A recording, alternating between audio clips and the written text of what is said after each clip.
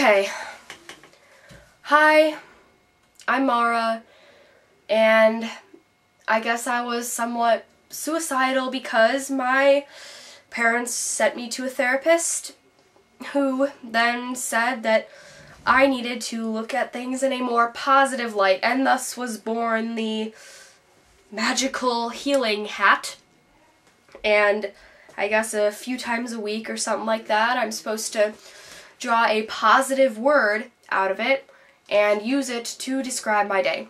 So, okay. Word of the day is learning. Today I went to school.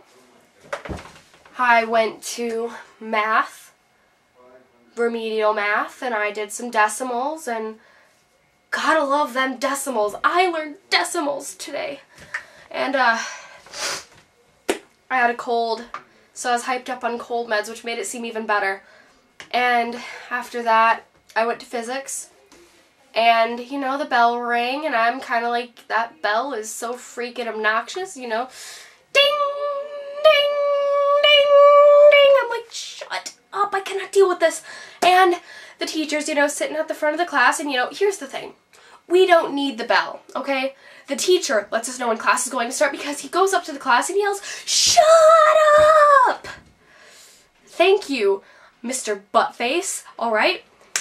And, you know, of course, while the bell is ringing and the teacher's yelling, there's this kid sitting next to me going, "I love me a cheeseburger."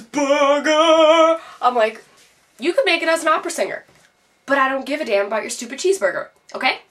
And the teacher's at the front of the class, you know, sitting there trying to write motion energy on the board.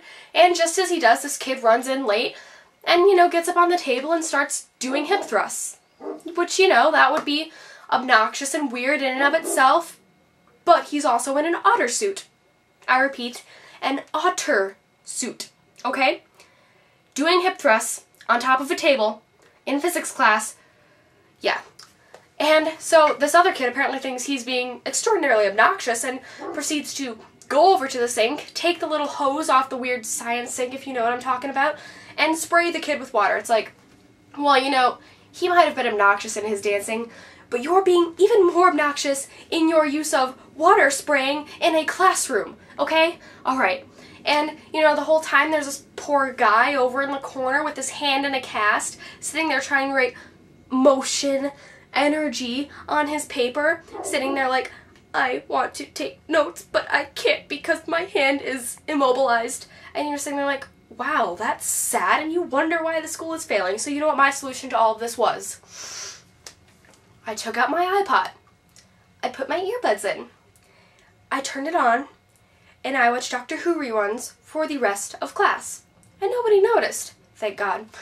And, you know, I'm off in my own happy little world because I'm just staring at David Tennant's face thinking, this man will one day be my husband.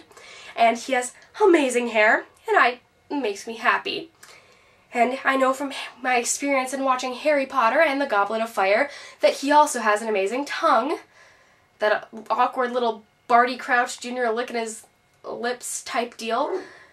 Anyway, and that was how I got through the rest of class, and that is why my day was positive. Why my learning day was positive, because I got to watch David Tennant in physics. And that was my day. Yep, that's my life.